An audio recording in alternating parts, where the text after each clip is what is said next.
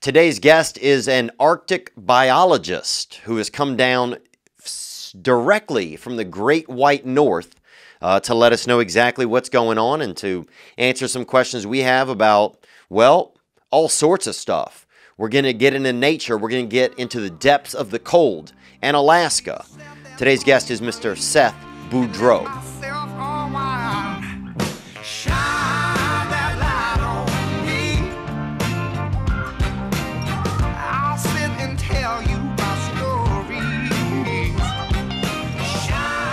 So do you just come from Alaska? Right now, coming from Costa Rica back up to Alaska. I just went down to see my lady and spent some time at my place, kind of in the middle of the work season. Okay. So basically 5 months a year in Alaska, May through September, studying migratory birds and wildlife. And then the rest of the year I'm down in Costa Rica. And yeah, because you sent me a picture from you sent me a picture one time of lunch, I guess it was, and it was some iguana claws. You guys had a batch of iguana. Yeah. And I was like, dang, bro. Yeah, my lady's dad traps them in the yard and cooks them up, and it's not that great. But yeah, if you're in a tight spot, some iguana will get you through. Well, yeah, I saw it. Looked when I looked at them, and we'll have Nick put the picture up too. But they looked. I'd have thought you'd have eaten a different part of the iguana. I'd never really considered the claw. Yeah, it was kind of all chopped up in there, but they're mostly bones, so it probably looked like a pot full of claws. Yeah, that's what it looked like. Yeah. When you cook them up, how do you even cook those? I think he cooked them in a pressure cooker with like a chopped tomato and some garlic and onion, maybe some chicken bouillon. Pretty simple. It's just kind of, you can cook it the same way you cook chicken. Yeah. But it's not that great. Is it like an island treat kind of? Is it pretty common there in Costa Rica? No, I think a lot of rural people eat it occasionally, but a lot of people think it's gross and definitely don't eat it too. But oh yeah, it's kind of interesting. Like it's almost like when I was growing up, people would eat a lot of like hog's head cheese and stuff, and you know, where my sister lived, they cook cracklings a lot of times where they'll just, take a bunch of fat and put it in a pot, and that's the best. Yeah. At the beginning, you're like, "Where's the meat?" And then by the end, you're just like left with these pieces of fried leather. Oh, and they look and they're just so dang tasty, really, and airy. They're almost like cotton candy, like the inverse of cotton candy. A little Definitely, bit. Yeah. Cracklings. Pretty far on the other end of the spectrum. So when you go to Alaska, what part of Alaska are you in? In the Arctic, so north of the Brooks Range. I'm at a science station. Can you pull that up, Nick, the Brooks Range, so we can see that? I just want to have an idea where you are. Yeah, about 370 miles north of Fairbanks. Yeah, and I don't even know where Fairbanks is, dude. How far from Phoenix is what I want to know. Give me an idea. The state looks like this, These are the Aleutian Islands. Fairbanks kind of right in the middle, and I'm up towards the top there. Okay. Yeah, so I'm north of that mountain range. Oh, wow. So that's called the North Slope up there. That's where there's a lot of oil business going on, and the Arctic National Wildlife Refuge. So you are up there. Yeah, it's about a 10-hour drive to get up to where I work. And if you go off the top, say you get to the top of Alaska and you take a boat north, what do you hit? The North Pole? Eventually some ice. Really? Yeah. You can't really access the coast there without paying for a permit from the oil company to go on a tour. You can go on like an hour-long tour where you get to dip your toes in the Arctic Ocean, but they don't want people messing around up there. So you can't just access it on your own. They kind of own the whole north coastline there. So it's private property. Yeah.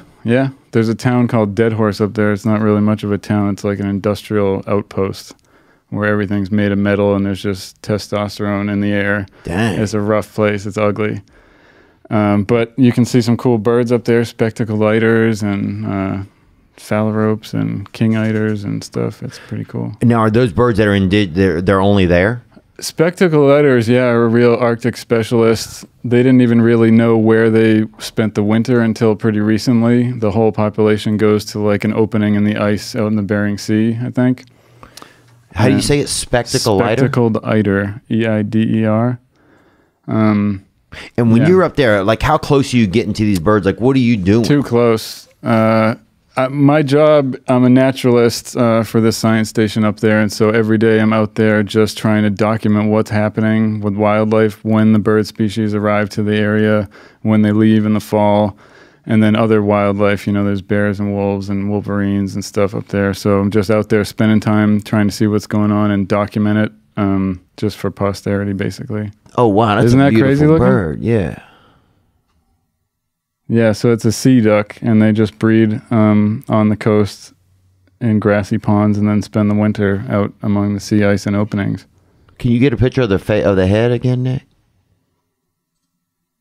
Look at that thing. Wow. Yeah. What? And so what is that coming off the back? It almost looks like gills up there by its head. Is that? Yeah. Or what is that? It's just feathering? Just weird feathers.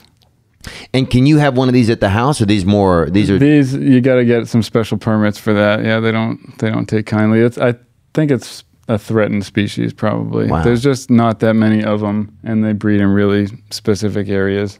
And can you watch them fight, or they don't fight? What do they do? They seem pretty docile to me. They're just kind of sitting around in the water, minding their own business. Yeah. It's, Arctic summer is really short, and so the birds kind of have to get there and get on with it, get the breeding done, and then get the hell out of there.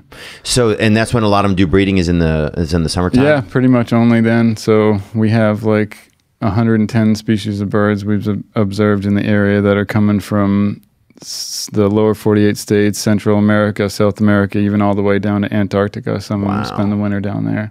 So birds kind of just come, like everybody's kind of popping in. Huh? Yeah. Who's kind of the randiest group, because sometimes you're like on a plane to Vegas and you got different groups. You got a couple of German guys, you know. You got one guy making his own cocaine in the back seat. You got a bunch of Italians just drinking Decca 200. You got guys really. What kind of group gets up there and just really just turns it out? There's a bird called the blue throat that is mostly a Eurasian bird, and the population just barely extends over into Alaska. So if you want to see them in the United States, you have to go up there. And look at that.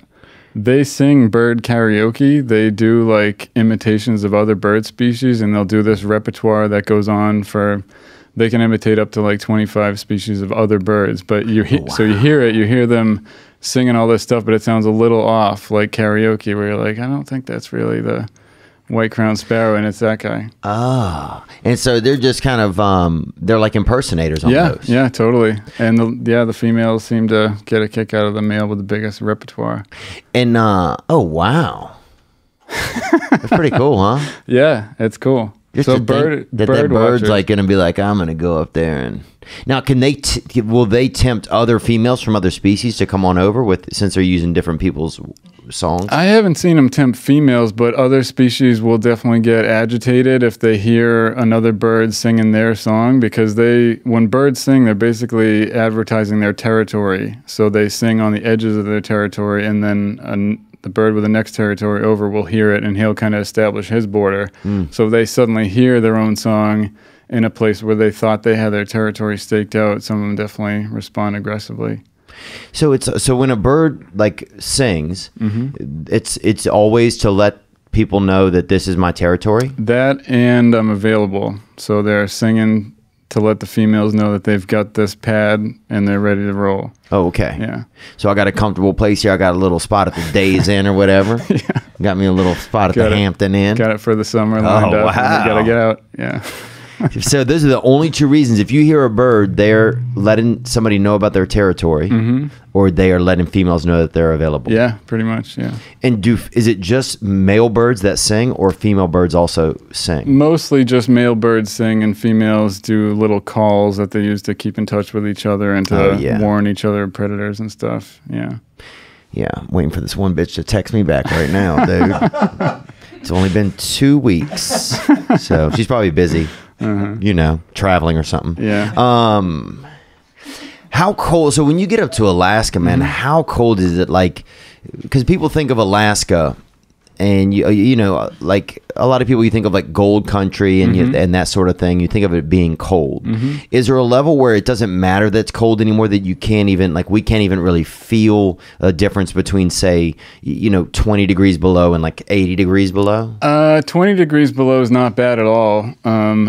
when you get down to 40, I think 50 below is the lowest I've experienced. Then you're just in pain. You just don't want to be outside at all. And yeah, so down to minus 20, it's very dry up there, at least in Fairbanks. And so you can still go skiing and stuff and have an all right time. But when it gets colder than that, like you can feel a breeze coming underneath the bottom of your cabin door just because the temperature difference is so great that the air is just like whoosh, blowing in, trying to equal it out. So wait, explain that to me. Like, I don't know what you're saying exactly. When there's differences in temperature, the wind is basically air moving from one place to another, right? That's kind of a ridiculously simple way to describe wind. Yeah, I get it. I think we all understand that. But now we do. But like when there's a big difference inside and outside, the air is trying to equalize to normal it out.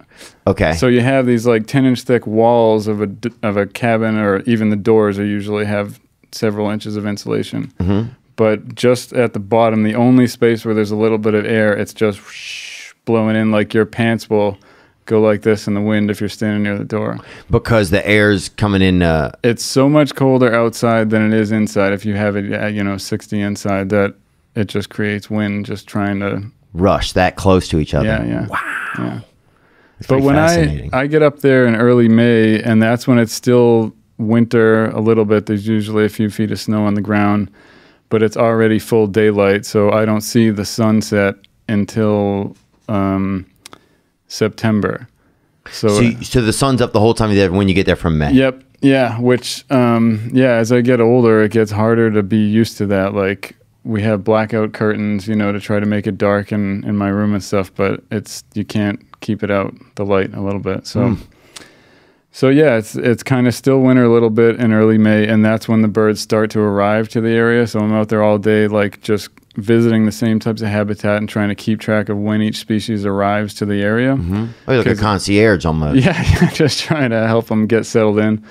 So you do that for years and years and years, and then you have a nice record of exactly what was happening, in any given year, and you can track changes over time, and that's kind of how the good kinds of science work, where there's people studying really specific stuff up there about carbon release into the atmosphere and all that, but I'm just studying very basic, like what are the animals doing? Right. And I really love that because I've just always been more of a generalist, where I like being outside and just paying attention to stuff rather than having my nose in the tundra sniffing gases or whatever they're doing. Yeah. Yeah, you're not as much of a corporate hunter. Right. Yeah. When freelance. Yeah. When you start to see like different patterns from birds, like is there a time when you like really start to get scared? Like, is there one species that you really start to pay attention to? Yeah, there's a couple times that birds have frightened me a little bit. There's a bird called the long-tailed Jaeger that it's a seabird. Basically, it's kind of like a gullish, ternish type of bird, but they're a predatory seabird. Mm-hmm. And they only come inland to breed on tundra. Yeah, that one. Oh, wow. So they eat voles and lemmings and stuff. Mm-hmm. And when there aren't a lot of lemmings or voles around, those populations kind of crash occasionally. And when there's not any around, they'll just form groups of like 40 and just maraud around. And one time I saw a group of 40 just coming over a hill, and there was kind of a thundercloud in the distance. And I was like, I didn't know that they did that yet.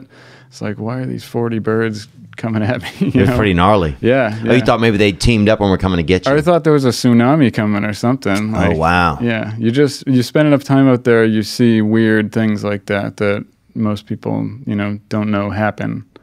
Yeah. Animals are so in tune with Mother Nature. They're almost like, it's almost like they're like working for Mother Nature or something.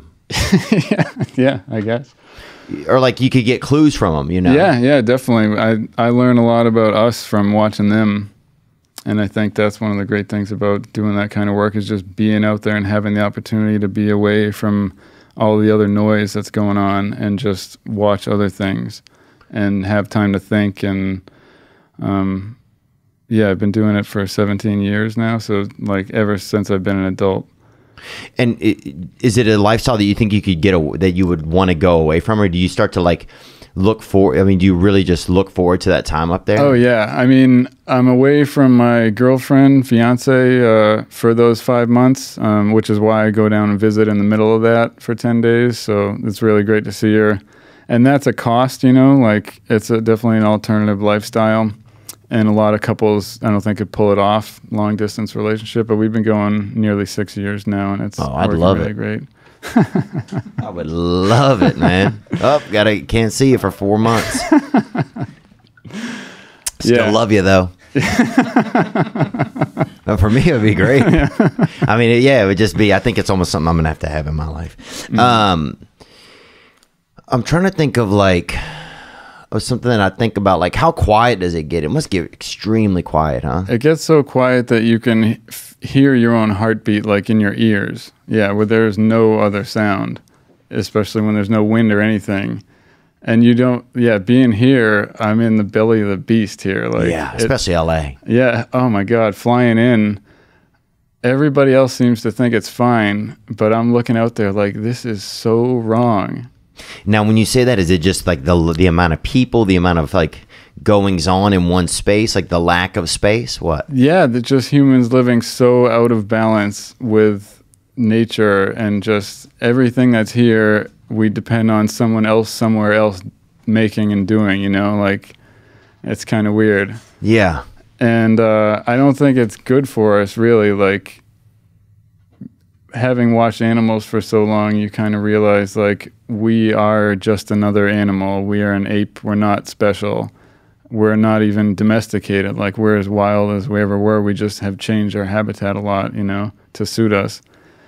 But it comes at such a great cost that when you're outside of this stuff and have the peace and time to kind of get out of it, and then you come back to it, it's pretty shocking. Wow. Yeah. But it's like, you know, if you're in a bad relationship and your buddy could come up and tell you why you should get out of it, you can listen and it makes logical sense maybe, but you come up with excuses for why you're just not going to do it yet. And then years later when you do, you look back and you're like, what the hell was I thinking? Yeah. That's what's going on? Yeah, just because I had that chance to be outside of this human civilization kind of. And so you get a different perspective, I think. But I can't expect to make people understand that in the same way that when you're in a bad relationship, like someone could explain something perfectly. See it. Yeah, it's hard to see something when you're in it. Yeah. So it's nice to, like, down in Costa Rica, you know, I'm living in a tiny little village. It's 200 people, and there's no other gringos around except for a couple families of Mennonites. But they're wild, huh? They're baking over there. They got a little bakery, and they're pretty interesting. I got a Facebook message from someone I didn't know the other day saying the Mennonites want you to call them. Gang, bro. And I'm like, what do the Mennonites need me for? Dude. And it was a bird identification question. I saw a bird that wasn't in the book, and I'm like, yeah, it's a southern Getting ready for Thanksgiving over there with those minnows, man. That's beautiful. And they're pretty self-sufficient, those cultures, aren't they? Like Mennonites and Amish? In a way, yeah. The Mennonites are kind of weird where they use cell phones. They don't use the internet, but they'll use cell phones. They use motors. They're not like the Amish in that sense. They're really nice, but you feel a little weird around them because the women are covered, you know, from head to toe. And I kissed an older Mennonite lady on the cheek by accident because that's a custom in Costa Rica when you say goodbye to someone. Yeah. And as I got closer, I kind of realized, like, she doesn't want this to happen, but I'm in too deep. Oh, yeah. That's most of it's a lot of Gianni and Nick's sexual history. Yeah. A lot of that going on in here. But yeah, so being in these quiet places, it's great when people visit. Like, I've got a lot of good buddies I grew up with who have come down to the place just to hang out in Alaska. Oh, to Costa Rica. Few have come up to Alaska, but I don't get that much time off up there. So my 7 months a year off is down in Costa Rica, and that's where people come visit and can kind of, like, I think before they visit, they imagine me laying in a hammock on the beach drinking Imperial or something. Yeah.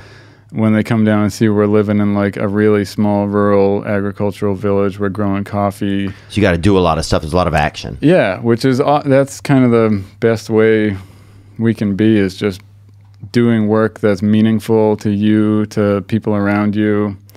If you I can imagine the exchange, the human exchange you get by helping others or being part of a small community. Yeah. That's how we're evolved to be, like we're supposed to be living in tribal groups of, up to 100 or 150. And then we've gotten so far away from that I don't think we can see our way back. But do you think there could be a correction that happens that brings us back? Like sometimes I feel like that's the thing that I wonder. Like, does Mother Nature finally be like, all right, enough of this Sims bullshit, Yeah. We're about to tighten up the shit, I think it's unavoidable. It happens to every other species on Earth. Every other species population goes up and down and up and down. Really? Yeah, I mean, like lynx and snowshoe hares, their populations kind of follow each other. As the hare population gets high, the lynx start producing more kittens, and then start eating all the hares and start dying off, and then the lynx have to die off. Everything else goes like that. And if you look at a graph of the human population since like 1700, we've just been climbing. And we've done it by, like advances in agriculture and medicine and everything, which some of them are great, but we can't keep going forever. Like how sustainable is it? It's not at all. So that's hard to watch happening, and that no one gives a shit. Right. I'm lucky the time I've had to be out in the wild and to get that perspective, but it makes it harder to be in the civilized world because no one else knows what the hell I'm talking about. Right. Oh yeah, you start to look like an alien. Yeah. You start to seem like something it starts to seem like you're the odd man out. Right, exactly. Where when really it's kind of the other way. I mean, I think especially in America, we don't notice that there's more rural living in a lot of other cultures. We don't realize that in the whole globe that there's tons of it going on. Yeah, like when people are talking about how we're going to have smart cars driving everybody around here, the rest of the world has no idea that's even being discussed. Right. Except for in big cities, maybe. But it's funny. I go to Illinois in the summer, and they have a small town up there, and they don't even get 4G. It's 3G is what you get on your phone. So it's like, if you want to watch a video, dude, you got to drive with your buddy, 19 minutes, and park outside the McDonald's to catch enough freaking phone heat. So it's like those people aren't even worried about, and it's more like an agricultural environment in that area. Yeah. And but they're not worried else, about it. Everybody else looks down on them, Yeah. Like they produce the food we eat. They do all this stuff that we kind of tried to get away from having to do ourselves. Yeah. And then we look down on them. It's so wrong. It is crazy. I mean, especially a lot of media and stuff these days. Yeah. I mean, even Alaska, I'm sure. I mean, CNN hates anything that's white, it seems like. So I'm surprised that I'm surprised they're not Alaska deniers. But but yeah, it is. I guess it's you have such an interesting insight into that because you get to see it's like you're almost living in two different realms. Totally. Yeah. And just occasionally passing through this one and just being like, what the hell is going on? Wow. Because your layovers are here on your way back to Costa Rica. Basically, between these two kind of remote areas, I pass through places like this. And so I'm away for long enough where things have changed since I last came through, and I can see them. And most of them are alarming. Wow. Like the Uber drive over here is scarier than any bear encounter I've ever had. Yeah. I agree. That's a good call. I mean, it's way more dangerous being on a highway here than being up there. And now, so you must notice so many just small, do you notice that you are alarmed at a personal level, or do you notice that you are alarmed at a level of tension in your body or things like that from being in the city, on the Uber drive, for example? Yeah, both for sure. I definitely feel way more in danger just because we're supposed to know everybody that we interact with. That's how our brains have been for hundreds of thousands of years. Right. So to be in a place where I've got a couple buddies I grew up with that I visit when I'm here, other than that, everybody's a stranger. And yeah, it is kind of wild to think of how many strangers you run across and run past. Yeah. So, and people are great generally, but I think evolutionarily in the back of your mind, you're not at ease, or at least I'm not, Yeah. And I think, we're an ape, but we're obviously super adaptable. So most people have adapted to deal with that pretty fine. And yeah, not me. Do you feel like we're definitely apes? You have no doubt about it? No doubt, yeah. Anybody who thinks we're not just hasn't thought about it enough, I think. But don't you think, man, you got to think, if we're an ape, like, I've never looked at an ape. Like, for example, I've never been to the zoo and been like, you know, miss the old place, you know? Like, nowhere in my body does that reflect. And I'm not saying, I think maybe we might be monkeys that God created, you know? Like, I think maybe, I mean, do you think we're really an ape? Like, because have you ever smelled your armpit like after a nice hike? Yeah, a little bit when I was younger. Yeah, you know. I mean, I get the hang of it now, kind of, but yeah, I mean, like, you watch how we behave in groups, and very much like apes. Exactly as apes. Like, it's a miracle anytime we act above an ape. I think it's a miracle. Yeah. And it doesn't happen that often. Oh, the more that I always try to give people the benefit of the doubt, and then I'll go around to different places, and then I'm like, damn, it's really hard to keep doing this. Yeah, yeah. You know, people, like, we will constantly let each other down. Yeah, yeah, it's terrible. But that's because there's so many of us so crowded in that we don't mean anything to each other. Like, right. Yeah, that's a great statement. Yeah. Man. That's exactly what I feel like here all the time. Yeah. You know. So when you're in a small community where you're kind of interdependent, that's how we're programmed to function. Like, in a group of apes, non-human apes or human apes, like, everybody's supposed to have a role. Yeah. And everybody kind of does something that contributes to the group every day. So in larger cities, you can have a lot of people that they may have a role, but it's not as prominent, or it's not as defined, or maybe they can't find their role. We're set up. You probably then create a lot of depression, I would bet. Exactly, yeah. So it's not surprising to me at all how much depression there is and how people are so disconnected. It's totally logical. Right. You know? Because I like thinking about this. This is interesting. Yeah, because in cities, it's so funny. When I go home or I go someplace else, even when I go to other places in the U.S. even, I just feel the second I leave here, I feel so much more relaxed. Yeah? Yeah, man. I just feel better. Yeah. You know, I just feel like, I don't know. I just don't feel like I feel like I have to fight so hard here to just be a person. Yeah, you know, you do.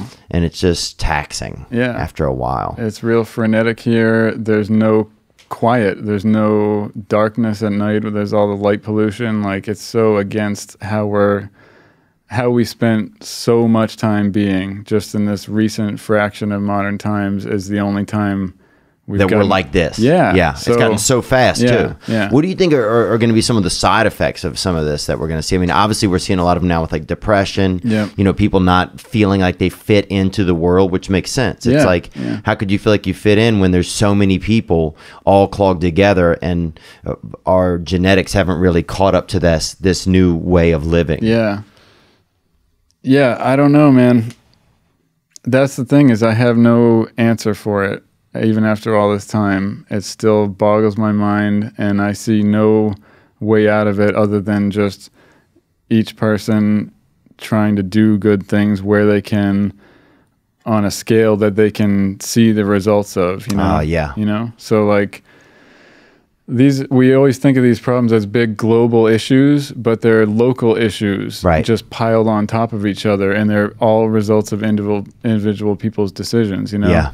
So, like... I think that way all the time. Yeah, you can't solve a big global issue. You can just see work that needs to be done, do it, and hope that you live to see the results, or that your kids do, or something. But even that, being an ape, we're not programmed to think that far. Possibly being an ape. Yeah, it's still up for debate. I mean, it's just like, here's the thing, dude. I never seen an ape and been like, oh yeah, you know. Really? My buddy. Really? Fuck no, dude. Fuck no, I haven't. You gotta go to the zoo again, man. Bro, I've been over there, man. I've been over there. But I never seen an ape. Yeah, not once have I looked at an ape and been like, oh man, yeah. Wonder what the boys are up to. Fuck no, man. I'm not saying that it's not a possibility, but now what? But you're out in nature. You're out in, like, really, you're out in the expanse of probably some of the most beautiful places you could probably see. Is that true, or is it just disgusting? Like, is it barren up there, and like, is it miserable? It's both. Okay. Yeah, like the mosquitoes in Alaska in the summertime. I don't know if you know, but it's insane. Oh yeah. Like you have and to. That's not a racial slur. He's talking about the actual. That's right. Animal. Yeah, you have to wear head nets and stuff. Really? Yeah. Because but there's no humidity, right? It's pretty dry, but with all the snow melt that melts in the spring, and the mosquitoes have laid their eggs in those areas, and they kind of start hatching out. There's videos that have been shot up where I work where you will not believe the amount of mosquitoes. So, you got to go to Jefferson Parish, dude, in Louisiana, bro. They have, I mean, we go toe to toe with you. They should have a contest, where we bring our mosquitoes and you bring yours, and we watch them fight or something over there in Reno. Then they hybridize. Look at that. You have it. Wow. Oh my God. This looks like a big orgy or something. It is, yeah. But well, hold on a second, because there's two things I'm thinking. One, are mosquitoes like little bitty birds? I know they're insects, but are they similar to birds or not? They fly, and some people say it's the Alaska state bird, some bumper stickers with that on it. So that's evidence, right? But as far as like genetically and like, are they similar? Not really. No. Okay. Kind of buzzkill a little. No pun intended. Yeah. Wow, Nick, fucking spicy there today.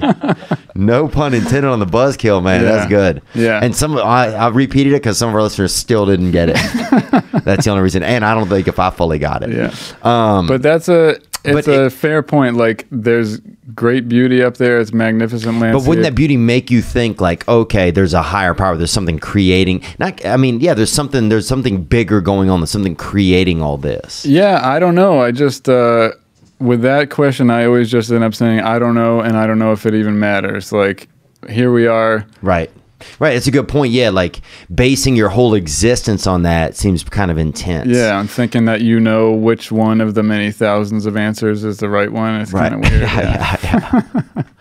But when you're in some of those spaces and it's so natural and it's so quiet and you have the ability to even hear your own heartbeat. Yeah. Like, it must be like almost like a really intense meditation that goes on at like a core level, or at like a level of even your cells that you can't even really fathom, probably a level of like peacefulness and stuff. Yeah. Does that make you feel like what insight do you get to, is there like something bigger going on here, or do you feel like a part of something bigger, or do you just feel like really small? Does it?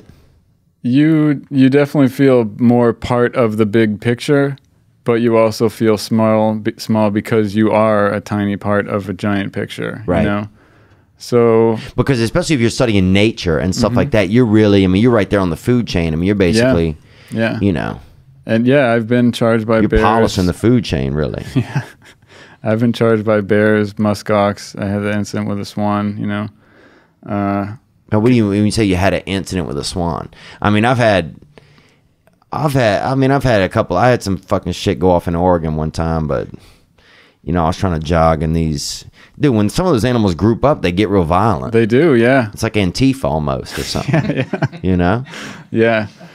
Yeah, they definitely find strength in numbers. And you went toe to toe with the swan up there? I went hand to neck with a swan. You killed it? Yeah, I choked it out. Yeah. Damn, boy. That's what I'm saying, dude. Poirier over Khabib, bro. That's where I'm going with right there. It nearly got the best of me, though. Did it really? They're like this tall. Mm-hmm. Yeah. And the wings are probably more than 6 feet across. Oh, yeah. And, Jesus. Yeah. So, and what do they do? How do they come in? Like, what's their attack? They're mostly body work. Is it really? Yeah. Bro, how is that not a fucking sport? There have been so many, dude. I remember they used to have this group, and I use this term, I don't know, loosely or however I use it, but they used to have a group that would come through our college in town called, it was fag fist fights, right? Uh-huh. And it was gay men that would fist fight each other in a boxing ring, and you'd pay for it at the bar. You pay $6 or something, and you got a beer, and you got to watch these guys go at it. And but I would pay anything to watch, a biologist and a 4.5 foot swan. Yeah, figuring things out. Go toe to toe, dude. Yeah. A lot of, do they strike at you? What do they do? They nip at you with the beak? Yeah, I got it by the neck right away, so it couldn't get me with the beak, but it was hissing at me. Nick wants to bet on this. Nick loves to bet on fights. And the fact that it went to the body first, that's always the best strategy. Yeah, I was taken aback. But so I had it by the neck, and it was beating me with its wings, and it's kind of disorienting. That's a good term, disorienting. So does it feel like painful, or does it feel like scary? Kind of scary, just because I thought, I had shot it once, and that was the last bullet we had. Where'd you shoot it? You just shoot it point blank, or how'd you shoot it? No, it was in the back. Jesus Christ, dude! Like the Coward of Jesse James. Have you seen that movie? Man, sorry to call you out, dude, but damn. I know, but dude, we had no more food, and we had another week to go out there. So what are you gonna do? Look, man, I feel you. What is it? Oh, the assassination of Jesse James by the coward Robert Ford. Yeah, I know. I'm not proud. Not proud. You shot him in the back. It was trying to get away, but so your food was that vital at that point? Yeah, I mean, we had this pilot was supposed to fly over, drop off 2 dry bags full of food, and he was supposed to get 100 feet off the water, but because of the weather, he was 500 feet up. So these dry bags hit the water, exploded. Denzel Washington, right there. Yeah. I've seen that.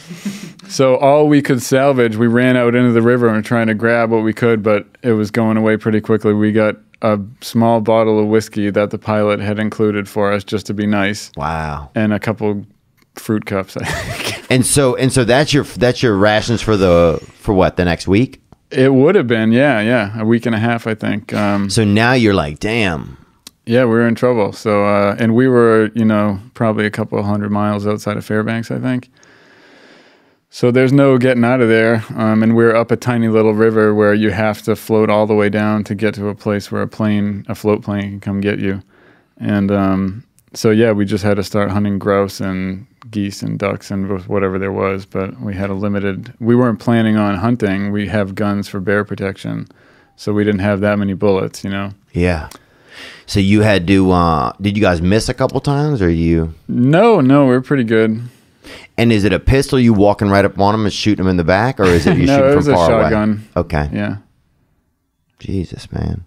Yeah, and we were kind of makes me sad a little. Yeah. Some grouse out there chilling, dude, maybe having a cigarette or just relaxing. Yeah, looking at the foliage. Yeah, thinking about owning land one day, and you fucking just come up and blow them in the back. They're grouse aren't that smart. Like, I've hunted them before, and they'll get into a tree, and they don't realize that they don't blend in with the tree. They blended in when they were on the ground, but then they're in a tree, and you can pretending like they're blending. They think they still blend in, and you're like, I see you, man. That's the story of my life, I feel like. They think they're all slick looking at you. Yeah. Now, what about the fox, man? We had a fox in school when I was young, and somebody stole it, right? And I knew it was going to happen. But what about the fox? Are they out there still? Yeah, there's red foxes up there, the occasional Arctic fox. Wow, that's good to hear, man. They're cool to see. You watch them hunting voles through the snow in the spring, and they're walking along on top of the snow, and then they'll cock their head and kind of triangulate the sound. They're hearing the vole moving under the snow. Then they pop up into the air and dive into the snow, and probably 6 times out of 10, they come up with the vole. It's like Iwo Jima, dude. Have you guys seen that D-Day or whatever? That's insane, man. Is that one of the most unique hunting techniques that you see out there? Definitely, yeah. Yeah, that's one of the few species I've actually got to see hunting. Even all this time up there, I've seen wolves chasing a caribou once. Wow, look at that fox. And they're good jumpers, huh? Yeah. People don't realize that. They're like the Greg Louganis of like the animal kingdom. Look at that. So they hear the rodent under the snow. Yeah. And then they get that lift and just hit them. Yeah. Damn. Yeah. They triangulate the location, and then I don't know how, but they do that math in their head, huh? Yeah. Little light trigonometry. Wow. It's pretty wild. Now, what are some of the larger animals that you'll see up there in the area that you're in? Grizzly bears, the occasional moose, muskox, caribou. Those are the big ones. Which one are the most friendly, do you find, to humans? Or even maybe overall, can animals some of them can seem friendly, like a dog can seem real friendly, Yeah. you know? Are any of those larger animals you see up there friendly? Caribou aren't unfriendly. You can trick them to come closer to you by putting your arms up, and it kind of looks like a pair of antlers, and either their eyesight's not that good or they're not that bright, but they'll start walking towards you, wondering if they're going to fight you or try to copulate. Or Oh, yeah. It's like a drunk uncle almost, I feel like. That's what it seems like a little, you know? Yeah. So caribou, you can kind of get near. Yeah, So muskox you can get near. They're pretty. They don't know what's going on. They're just eating vegetation and staying put. Pretty much, they don't move a lot. Do you get a sense of an like? Do you get a sense of like what the ice age was like and stuff when you're up there? Like, do you start to get like a sense of like, wow, what people have gone through over history and stuff like that? Like, yeah, you'll find not only fossils from 300 million years ago of coral and stuff when it used to be under the ocean up there. Yeah. But then you'll also very rarely find artifacts from native folks from 10,000 years ago or whatever. I found a little spearhead sitting on top of this little knoll. I went up there because it looked like a good viewpoint, and I'm sitting there looking for animals and stuff, and then I see sitting next to me this spear point. So someone else thought it was a good viewpoint also 10,000 years ago. No one else went up there since. wow. Yeah. That's crazy. Yeah. So, yeah, it's amazing knowing that It's people... so human. Something like that is very human. Yeah. I bet I would feel so like, wow, like I'm a part of something very long. Yeah. And then you go back to the station and eat ravioli or something. You lose a connection. Like, man, you cut that microwave on and it really kind of shuts down those inner beacons, huh? Yeah. Yeah, I guess it's like, it's hard to not be stuck sometimes, though, in this society that we're in, though. That's the thing. Do you blame humans? Do you blame businesses? Is there any blame? Is it just where we are kind of like, and this isn't everyone, obviously, this is more cities than rural areas. Yeah. I think it's the natural tendency for most animals to try to make their situation easier, not necessarily better, or maybe in a certain definition, but easier. Like, if a dog gets unlimited food, might just eat themselves into obesity, right? Yeah. And it's not good for them, but they might, if they could articulate their thoughts, they might be like, well, there's all this food, it'd be good if I ate it, you know, maybe there won't be later. So I think every little incremental change along the way has seemed like a benefit to us, and it has been in a sense, but there are always unforeseen effects that come off of it that you can't predict. And by the time they're really prevalent, you're already too far used to the thing that you can't really think about going back. You know what I mean? Yeah. Yeah, if you get used to like doing Halloween and they tell you no. Yeah, exactly. Dude, you're going to be fucking, you're still going to be, you'll lay on the porch forever, you know, just expecting candy. Yeah. So that's the hardest thing is like... I can totally see that. And it's really interesting because then even as humans, we have the addictive personality. Yeah, totally. We have the easy ability to like that sugar lizard that just gets with, you know, just grasp the easiest first thing. Yeah. It's like you really have to fight that instinct these days in order to get to a more natural state of yourself. Yeah. And most people aren't interested in that at all. Like, would never spend 5 minutes even thinking about it. Right. Isn't that baffling sometimes? It is, yeah. Because I think a lot of times that we're all on this struggle where we're trying our best, you know? We know that some of the stuff you're saying, we get it, we can feel it, you know? We know that I'm taking these easy way outs here and there, and I know it's not benefiting me at like a level inside of me. But then you see some people and you're like, oh, they don't stand a chance. Like, not this, maybe their next generation or two might, but whoever this person is, you know, I've seen some people wandering around a gas station sometime like, oh, this dude, you know, he'll stay in here forever, dude. He's going to eat one of those hot dogs. Yeah, bro. He's going to eat 100 of them. You know, this dude will be in here forever. Yeah. You know, this dude will lay on the grill after a while. Thinking it's a tanning booth. Oh, he's going to change his name to Frank. Yeah, it just never end, bro. This dude will feed himself to his own family. Like, you know what I'm saying? Like, it's just, you meet people that are like, and it's not their fault really. It's just maybe where they are genetically. Yeah. It's like, oh, they're... Or it's the culture where if everybody's doing this one thing, it's so hard to go against the grain. And that's the biggest part of the trouble is that the way I talk about things, a lot of people say, like, what do you want to go back to the 1700s? No, like, there were good things we gave up along the way that we shouldn't have given up. Like, the great things we've come up with in medicine. Yeah, like witchcraft, I think, bro. Yeah, to be honest with you. Probably better. Yeah, sorry. I don't know why I keep looking at these guys. They're not laughing at any of my jokes either. I'm joking. You're doing a good job. Gianni's not. Yeah, it's true. We've created a real totalitarian environment here that we're not very proud of sometimes. But so isn't it crazy to think then that like it's like survival of what will be the fittest then moving forward? Is it people that are able to realize that the first, like, not to give in to all the comforts, that are able to have some awareness? Yeah. Or what is the next survival of the fittest? Because survival of the fittest used to be, it was the strongest. Yep. Right? And it was often sometimes the craftiest too. Yeah, definitely. But you had to also, like, you had to align yourself with somebody that was strength because you would need that support. But now I'm wondering what it's becoming in our society, in America anyway. Yeah. I feel like we're adapted to get the next generation going, but not really anything beyond that, which logically we shouldn't be programmed to think that far into the future, because every other animal just tries to get the next generation out and then they've done their part, you know. Forget what the hell where I was going with that. That's fine. Happens to me in the middle of every sentence, dude.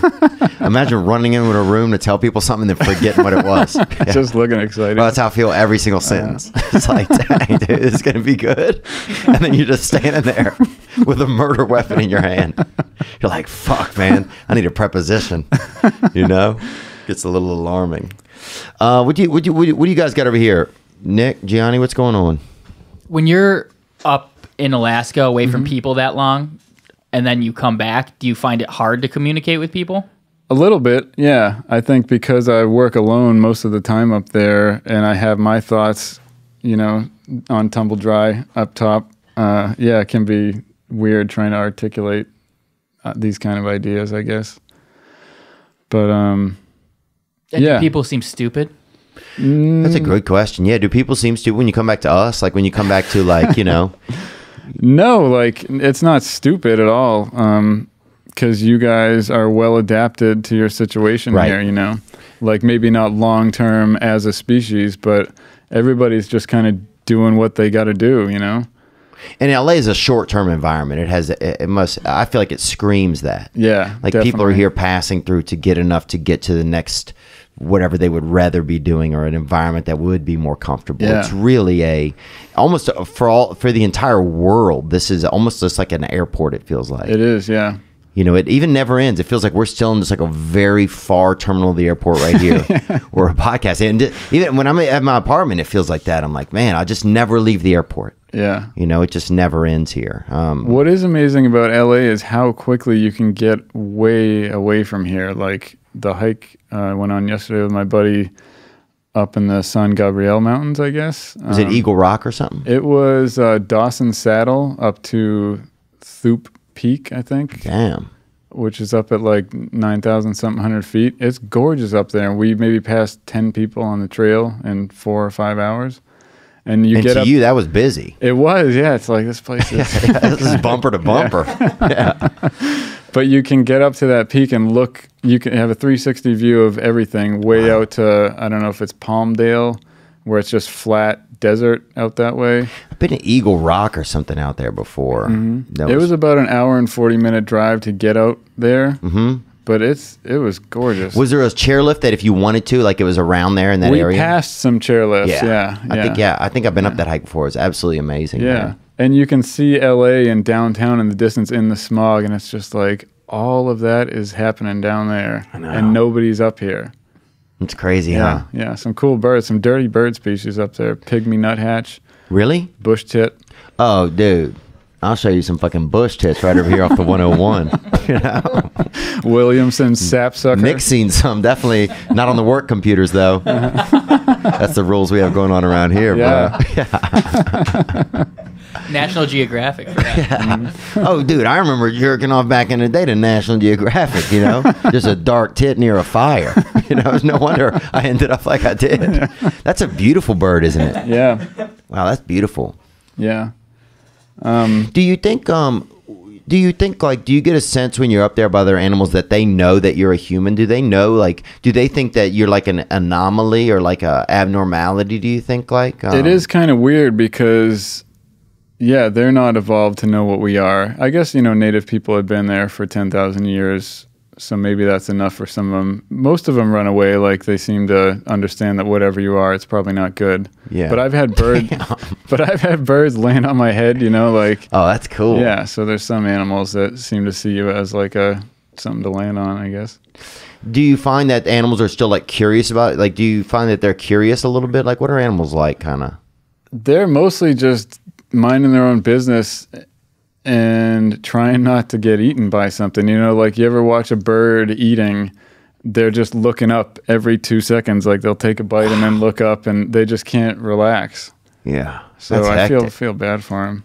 And then the migration, you know, like they migrate using the celestial sky. So they orient themselves to the stars and migrate that way. Really? Yeah. So they operate totally, their migration patterns, they base those after looking at the stars and seeing what's going on? They know where the North Star is, and they orient based on that. So they have these kind of like tracks in their genetics, basically. Some of them have it in there, and some of them learn it. But it's sad because like all these cities and all this light pollution totally disorients them. So, yeah, you got a couple of sparrows jerking off outside of Detroit for no reason. Yeah, they got to move it along. But no, I could totally imagine that. Yeah, like how we're damaging, like how we're like we don't even realize the effects that we're having. Not at all. Yeah, because most people never would have a reason to stop and think about it. Like the Twin Tower Memorial in New York, they have these 2 pillars of light that they put up around that time, I think in late September. And that's right during bird migration. Oh. And there's videos of literally hundreds and thousands of birds flying around and around and around and falling to their death. And if they see a certain number of birds up there in the lights, they'll shut them off for a half an hour. But just that alone is killing probably thousands of birds a year. So that's the kind of... That's a perfect example. It's a perfect example. Like we're doing something that we feel like humans are doing something that we feel like is honoring, you know, others, that it's, you know, it's out of love and, you know, support. Yeah. And then even in that space, we're killing thousands of fucking birds every year. Just a pile on the ground. We're just trying to get to Florida. Yeah. Some guy's shoveling him into the ditch in the morning. Oh, sure. But that's the thing, yeah. There's always unforeseen. Such an example, yeah. Always unforeseen costs, and I think anytime you can ask yourself, what is the cost of what I'm doing or what I'm participating in? You find you go further down the line, and you realize things that you never would have figured out from the get-go, and that nobody really talks about. You know, it's interesting. We try and think about that even sometimes just here with podcasts, like try not to sell like bad products to people or like that's great. You know, we're trying like. You know, I'm trying to think of what else. Yeah, I mean, I think we try to affect the things that are close to us. But yeah, it's interesting. It's like it's so weird. It's like you grow up, or I grew up anyway, I guess, like you end up working in a business or in society, and it's kind of built where it's like you want to, you know, achieve things or achieve your goals. And with those, it's almost like you don't even realize the side effects that are going on, or even the chain that we're a part of. Yeah, like the whole system we're a part of isn't even. It's not working like very like copacetically with nature all the time. Because we don't have to see the effects of anything we do now. Like everything happens somewhere else. Somebody else is doing everything to produce the things that we use and depend on. So back when we were in hunter-gatherer groups, we saw the effects of everything you did. Like, right in front of you. Yeah, you couldn't eat everything there was because then there was nothing left. Right. Here we just kind of pretend that there's an endless supply of everything, and we create so much destruction with people like... Jesus Christ. And nature. Gianni. Sorry. But no, it's sad. I mean, it's almost... Does it get sad a little bit? It's totally sad, and that's one of the hardest things is like feeling so at odds with the rest of how most of society works, and kind of feeling like it really shouldn't be like this, but you got to play the game a little bit. But right, you have to play. Yeah, you have to play the game some. You have to meet people where they are. You have to, like, do you look at society as like?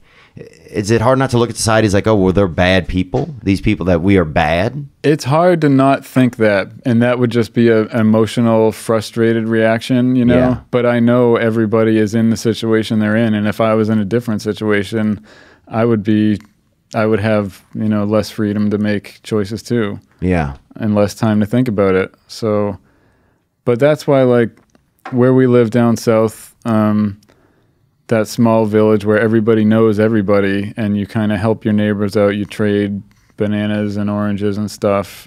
Teamwork. Yeah. We grow coffee and we drink our own coffee. You know, it's nice to just, when you can do something for yourself, do it because it hits this kind of instinctual feeling we have where that was a part of our genetics, you know, to be. Yeah, yeah. Do you feel like we're far from that if we really tapped into it? I don't know if we are.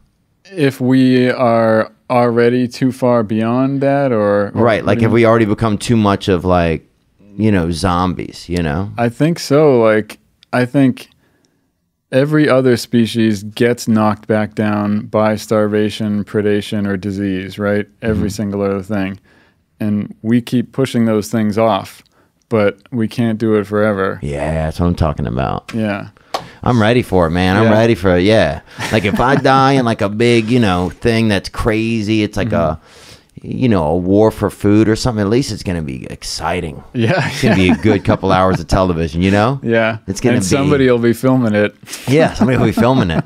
And even if they're not, what an exciting, like sometimes I think about that. Like imagine being in like a real shootout or a real like, you know, like you see a Leonardo DiCaprio fight that bear in the Remnants or whatever. Yeah, that was very realistic. By Yeah. the way. Yeah. And it's like, how great. Like even, it's almost like just to feel that alive for a minute. Yeah, yeah. You know, I was talking the other day to this UFC fighter, and he was telling me like, I'd seen a picture of him. He'd lost a fight, or he'd come in second.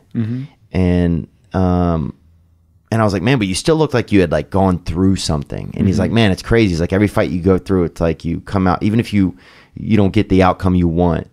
He's like, you come out the other side, you have new revelations about yourself, like at a level that you didn't even really know. Yeah, yeah. And that kind of stuff just, man, it's so enviable than like sometimes just beating this drum out here. Not that our lives are bad or anything. Obviously, you know, like, you know, it's comfortable for sure. Yeah. But is it, I often wonder if I'm very much rewarded at like a level inside of me that is almost like a light that's getting dimmer and dimmer over time because we just keep throwing these like blankets on it, you know? Yeah. I think you do good things, you know, for the single moms and stuff like that's. Oh, You've definitely had an eye for seeing things that you can do that are good and do them. right. So Well, that's nice of you to say that, man. You know, and I'm lucky I got, you know, Nick and Johnny, everybody's super, you know, we all kind of, you know, Nick and I have similar backgrounds and some of that. And yeah, but I think even just hearing you say that, like, you know, touch the things that we can that are close to us. Because I do notice that I don't like about myself when I start saying, oh, we all need to be like this. It's like that's when we get preachy and then we just get disconnected. Yeah, It's so disconnecting. It's like, yeah, if we're going to solve, people always point at the government. Like if the government's just us. yeah, there are people that we chose. Yeah. And they're just humans. Like if something's going to be different, we have to make it. We have to do it. Yeah, it reflects what we said we wanted, basically. Yeah. So the problem is always down at the individual level. Yeah. But it's kind of nice. It falls back on us in the end. Like totally. If all these cities burn, or if there's an electric outage and we're never able to get it back up or something, you know, like immediately, you really quickly are going to be, your brain is going to be asking yourself, well, who am I? Like, it's going to be a quick turn. Yeah. Who are you? You know? What can you do? And what can you do? Yeah, you can't do anything that's necessary. I'm going to Joe Rogan's, bro. Hopefully, dude. That's where I'll be, bro. I'll be back there to skinning bison for him. That's it, bro. Yeah. if something does go down, like the power, Yeah. you're right. Can you imagine how quickly it would be complete chaos? Yeah, Like in an hour. nobody knows how to grow anything. Nobody knows how to fix anything. The water suddenly doesn't come to your apartment. Nobody knows how to live like that. Yeah. So it's not going to be good. And I'm not going to survive it either. Like, I can grow some things, but not enough to... But dude, you could fucking, bro, let's be honest, dude, you could rear naked choke a swan. Yeah, if I You can know what I'm find saying? one, yeah. You can have fucking twice the chance we are. Me and Nick are eating Gianni. So he's built pretty well, dude. You can see his ass in the movie Ma if you ever want to see that movie. It's a pretty decent movie, but Yeah. But yeah, dude, for no reason in the middle of the movie they make Gianni get naked. I actually have a question. So I feel like a lot of people all the time are like, oh, well, where do I start? There's Right. so much, like, I feel like I'm so behind. Like, what's something that someone could start doing, like, every day? Like, somebody could do something where they could further themselves to help the environment instead of just destroying it. I think the Amish, like, you wouldn't want to live like the Amish, right? I don't know, dude. I like not having a lot of choices, bro. Yeah. I like limited choices, dude. That's a great point. Yeah, humans do best when their choices are limited, I think. That's great to hear, actually. And if you have every new technology that comes out, the Amish ask themselves, what is this going to do to our community? And they usually come to a conclusion that they shouldn't accept this new technology. Wow. And we should do a lot more of that on the individual level. But I realize how hard it is. Like, I kept off from getting a smartphone for a bunch of years, longer than most people, but then I got one and I spent too much time on it, and we're so easily falling into those holes, you know. So It's but people need interesting. to spend time outside. Like, people need to get away from light pollution and noise pollution and just get to a quiet place and sit there and think a little bit, you know. Like, so many of our politicians and stuff who are making big decisions that affect everybody, most of them have never been to a wilderness area. Like, they don't even know what it is to be a human animal. They just know, like, what it is to be living in modern society and think that that's how everything has to be, you know? Yeah. Yeah, and it's so funny even hearing, like, it's making me think, like, we think that so much, like, even just being in LA for a while, you start to think that everybody's similar to you, that everybody's like you. Yeah. Which probably makes you have some desire to be different, which makes a lot of people act freakishly, probably. Yeah, I don't know, man. Maybe not. Maybe. I mean, you might be right. I couldn't, I was listening to you, but I couldn't process what you were saying. Okay. And that's probably it's, you know, sometimes it's fucking, you know, sometimes I go offline, man, and that's it. There's nothing I can do, dude. Sometimes I'm looking at stuff, I don't really know what's going on. Yeah. You know? But you can also, like... But, you know, here's what I was thinking. But it's not our fault as humans. It's like, we're just humans. Like, if you're just born into an environment, like, it's nobody's fault. Right, yeah, exactly. So... It's just like, I guess, what type of life do we want to know? Or what type of, what type of life do we want to live? What do we want to know? You know, what do we want to see is like the capabilities in ourselves. Yeah. Some cultures especially are very happy with just like comfort and, you know, and then I think there's some people, or not cultures, but some people, they just want more. They want something different. Yeah. When things are available, it's hard to deny yourself taking them, you know? And so... Oh, yeah, ask the British, dude. You know? Yeah. So we get blamed for slavery, but they really did it. Yeah. But yeah, it's so true. Yeah. It's like when things... And it's like, I wonder if that's just the story of humans, how we're supposed to be. It's like... Probably, yeah. I'm it's like open a to fallacy, that too. you know? It's just like... It's natural. Right. What we're doing is natural. And even a bird, you set a nice little thing of bread over two branches from a bird, that guy's gonna fucking be over there. Yeah, yeah. So once birds get these little, you know, they get a smart beak for fucking rap. A coyote ate my fiance's sandals the other day, and I was kind of surprised. Sexy kind of little. Yeah. I was kind of surprised that a coyote had the spare time to be doing that kind of stuff. Like, shouldn't they be out finding something to eat? Dude, I'm telling you, it's hitting everybody. Yeah, it is. Yeah, it's creature comforts, man. You're gonna see a coyote in sandals a couple months from now. Yeah. It's interesting. Yeah. So when do you go back? When do you go back into the Great White North? Man, you're so far up there. Yeah. You're so far up there. Yeah. You're close to Asia. Yeah. People don't even realize if we get to the north of Alaska, Yep. you're pretty much practically Japanese. A little bit, yeah. I've been to one of the Alaskan islands where you can see Russia. It's like 35 miles away, and you just see this icy cliff. And the native folks said that they used to go back and forth because the Siberian Yupiks speak the same language as the ones on the Alaska side. They used to trade ladies back and forth and stuff, and now they can't anymore. And yeah, so it's a crazy environment. It's mostly treeless up that far north. It's north of the tree line, so you can see really great distances. And yeah, it's incredible. It comes alive in June. All the little plants start growing a little bit and flowering. The birds are all breeding. Bears are fattening up, and then by late August it starts snowing again, and everything dies. And then September starts getting covered in snow again. So it's a really life cycle. You see a real life cycle almost, I bet, very with that. condensed into a short period of time. Wow. And yeah, so once the migratory birds take off, then I basically follow them down to Costa Rica and get there and see them passing through. So it's kind of a migratory lifestyle. You ever seen one of the same birds? Yeah. Well, I haven't seen one up there and then seen the same individual down there, but I have seen birds return that have gone on migration and come back to the same exact places. So, because I've done bird research in Costa Rica, and you band them, you put little colored leg bands on I've seen them. it on the internet. They put a little sock or something. Yeah.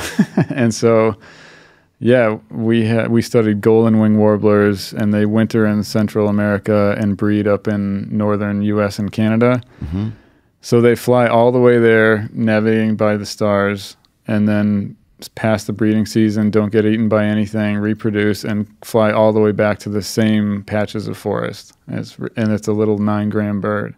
Do you think it's just like coming home? It's just like humans? Do you think it's some of that same type of thing? Like you want to go home sometimes, or is it just more of like a natural thing? They have to go right back to the same spot. Like, is there a reason for it? They have territories, so they'll come back to the same spot and defend a territory, even on the wintering grounds. Some of them pretty aggressively, but. And do they have gay birds too, or not? Be honest with me. Yeah, I mean, ducks especially are. Oh yeah, in the park all the time. Yeah, and penguins. Penguins are terrible. I would be. If I was a penguin, I would be. You're out there, dude. It's a tough life, dude. You show up to shore and there's 2 million of them. Dude, you'll plan it. You'll plan a route on anybody that's freaking willing at that point. Got a pulse or not? Yeah. I worked in Antarctica as well, so I've done. And that's the North Pole, really. The Antarctic. The South Pole. Yeah. Yeah, I worked on a sail ship, a 100-year-old Dutch tall ship that took people down to the Antarctic Peninsula from Argentina and back. And once we did a trip all the way over to South Africa from South America via Antarctica. Visited Tristan da Cunha, which is the most remote inhabited island in the whole world. Wow. It's like 400 inbred people living on this volcano in the middle of the Atlantic. Yeah, dude, yeah. 400 people, only 6 last names. Oh, that's beautiful, man. Yeah, it's pretty cool. And what do they seem like at a certain point? Do they seem really like in tune with what's going on, or are they just like 5-armed and just, hoping for the best? It's pretty weird. They weren't even on a monetary system until 1960. So they were just bartering and stuff, and every family has like a couple of sheep and a cow and a certain size piece of land on the side of this volcano. Wow. They were nice people, but you could tell that after being there a couple of days, they're kind of ready for you to get out of there. Oh, really? Yeah. Because you kind of You upset the flow a little bit? Yeah, just because, like we're talking about, you're supposed to know everybody in your immediate sphere, and then you have this ship sailing up and a bunch of scruffy people from Holland and stuff coming up and taking pictures of everything. I don't know. It's probably a little off-putting. Yeah, I could imagine. I'd like to go over there, and we could do a group trip. Do a work work trip. Yeah. You have to sail there or take a boat there. Like there's no other way to get there because it's too far for any. And when you pull up, like, what are these people doing? I mean, they're all. I mean, like you said, it's very tribal, huh? It's not really tribal. Like they're all one group. Yeah, but it's not native people. That's the weird thing. They're all descended from sealers and whalers who shipwrecked there. So there's Italian descent, English descent. They have this kind of weird British accent. It's really weird. And it's some chicks or not, be honest. I didn't see anybody like that. Yeah. Dang. My last question for you my last thing I want to think about that everybody, you know, it's obviously a big topic, always global warming, you know, like, what are your thoughts, man? Do you feel like we are ruining things? Do you feel like, that it's just the flow of things that, you know, that there's a cycle? Like what's some of your vibe from being up there on some of the front lines of just seeing what's happening? Yeah, where I work, there's a lot of people studying climate change, and yeah, it's very clear that it's happening, and of course it's because of us, like, at least to a certain extent. Like, the amount of people on the earth burning things and using up resources, like, there's no way that wouldn't affect things. So, but to me, that's kind of like, it's a big concern, but even if we fix that, we'd still not be really getting anywhere as far as I'm concerned. And do you see, like, a lot of the people that are up there doing research and that kind of stuff, do you trust all the research that they're doing? Like, sometimes it just seems like, I mean, people these days especially, you can create any belief you want. And I'm not denying climate or anything like that. I'm saying, like, but, you know, people can create anything they want. Everybody has the technology to create any story that they want to. Yeah. Do you see some of that? Like, some of it seems like kind of motivated, like in like negative ways, or do you feel like it's honest, just research, like people want to know what's going on? I think the research is pretty honest, trying to document what's going on, but you definitely see people studying things that they know they'll be able to get funding for. So that right. Affects, so you have to, you almost have to plan ahead because you want to get the funding. Yeah. Because even if your idea is too obtuse sometimes, though it could be more helpful. Yeah, a government agency or something, they're not going to give the funding for that. Exactly, it's going to sound crazy to them. Yeah. Wow. But it's a great place, and there's up to 150 people there during the peak of the summer. There's only about 3 people there during the winter most of the time. Just 3 people losing it. Dang. And a little bit of murder every now and then, or what's up? There's never been any real. That's the thing, is like, I don't know. We look back at hunter-gatherer people or small groups of people and think that it was all violence all the time. It really wasn't. Like, it was occasional skirmishes with neighboring groups and stuff, but like, it wasn't that bad. There was high infant mortality, but if you made it through that, you generally lived a pretty normal lifespan. Yeah, babies die, especially if you got an open fire going on, dude. I know, yeah. Babies are risky, you know. And they would let them crawl into it. Crazy, just to see what the gods wanted. Yeah, or just to let the strong survive. That's crazy. It's just different. It's like it's like one of those Tony Robbins things. It's just different value systems, you know, that we can't imagine taking part in, but if we were born there, we'd think it's totally normal. Right. Yeah. You know what's sad? I almost feel like a little bit, not embarrassed, I guess, talking to you a little bit, but like I almost feel a little ashamed of our own existence a little bit. Not from you as a person, but just like thinking about that, because you never think about it. You know? Like you never really, I don't know, or I don't anyway. A lot of people might, and I wish I did more. And I think you actually reached out to me originally saying, hey man, you should go on some hikes. You should, I think that's how we kind of crossed paths. Is that right? Yeah, I called in with the Swan call. Oh, that's right. Okay. Because then I know we've communicated over email. You sent me some very beautiful pictures, and we're going to put some of those up throughout the episode. And like just kind of filling me in, like every now and then I'll get an email just letting me know what's going on. Pot full of iguana meat. With some crazy birds, I'm like, okay. And I'll tell somebody next to me and they don't give a fuck, bro. Right, yeah. They do not care.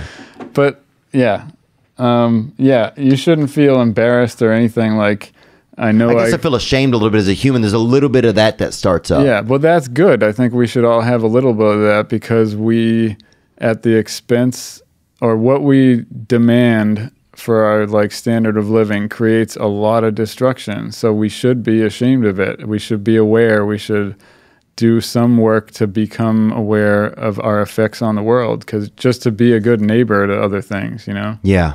That would be nice. But I know it sounds preachy, and I know that most people are just getting up and having to work and don't have the time to think about that stuff. But it sounds hopeful though, also, I think, in a little bit. I don't think it sounds preachy. I don't think you sound preachy at all. I think it sounds like studied and hopeful, you know? I'm not hopeful. Right. At all. Maybe I want you to be. Yeah, I wish, man. Yeah. Damn, bro. Just when you fly into LAX, man, like you look down at that. I'm not asking you to have hope around here. Okay. But no, it's like, especially here, like, you know, people here look down. They have no empathy for like people in other parts of like, especially America, smaller towns where people are like, what do they do? All they're doing is like having trying to have a good life, be loving more to their neighbor. Yeah. And not get overwhelmed with things that don't kind of make their spirit feel good. Yeah. Yeah. They're more into, you have more people that can hunt, more people that can grow. Yeah, I agree, man. I mean, that kind of stuff makes me furious. Yeah. It's hard when there's some parts of rural living that aren't good, you know, like there's the massive opioid addiction issues, but I think that stems from them being dismissed by everybody else and industries like coal coming in and taking all the money away and leaving people sick and stuff. Yeah. So it's not surprising at all. Yeah, it's not surprising at all when people feel like left out. Yeah. And it's happening in the village in Costa Rica too, where everybody's being raised to think if you get out of this village, you're a success. If you get a college degree, it doesn't matter what you end up doing, or if you never see your family again, that's a success. And we kind of did that in this country too. Yeah.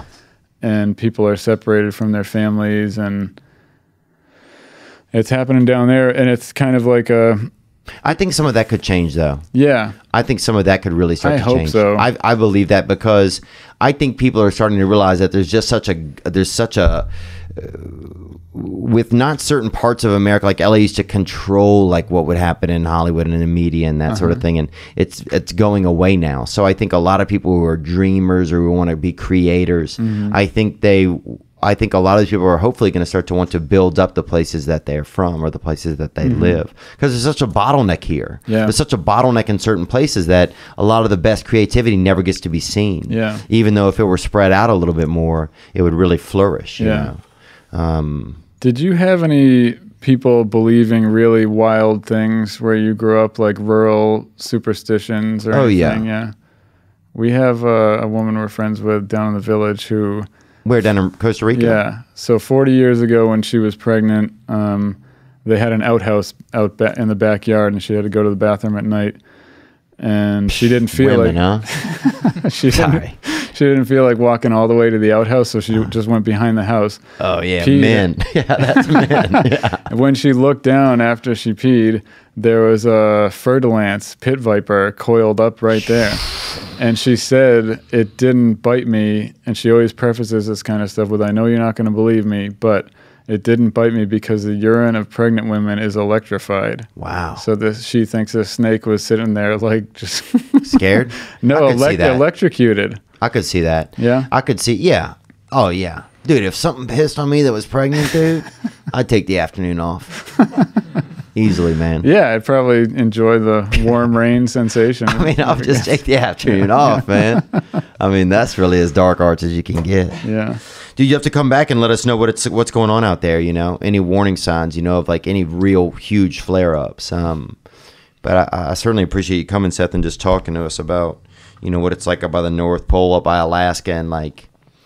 And they never built a Santa or anything like that up there, right? Yeah, actually, south of Fairbanks, there's a town called North Pole, where they have a giant Santa statue and a sad little reindeer in a pen, and you can go sit on Santa's lap and stuff. It's a little dark artish. Yeah, and it seems like they're trying to make a statement with the reindeer in the pen, are they, or no? Or is it just... It's a real reindeer? It's real, but it's not a real good one. It's looking pretty sad. Wow, look, dude. There's like 30 reindeer left. Yeah. Man, so, but that's, you know, when you see animals in the zoo and they're walking in circles and stuff, I kind of draw a parallel between that and human society. Like, they have food, they have shelter, So in a sense, you think they're fine. Right. But why are they walking in circles? Like, same with us. Like, we're safe generally. We've got food. Don't have to worry about all that much. Why are people so unhappy? Yeah. Because there's something that tiger who walks around the cage all day long is missing. Yeah. Same for us. I like that. It's a good thought, man. We got to break out of the zoo. Yeah. But we also have to, we have to break out of the zoo. We just have to do it. We got to take enough food with us so we don't have to fucking choke a stork out, you know? But yeah, I agree with you, man. Thanks for coming, man, and hanging out. Thanks for having me. I really Theo. appreciate it, man. It's great to meet you in person. Yeah, you too. Likewise. Now I'm just floating on the breeze, and I feel I'm falling like these leaves. I must be cornerstone. Oh, but when I reach that ground, I'll share this peace of mind I found. I can feel it in my bones, but it's gonna take a little time for me to set that parking brake and let myself unwind.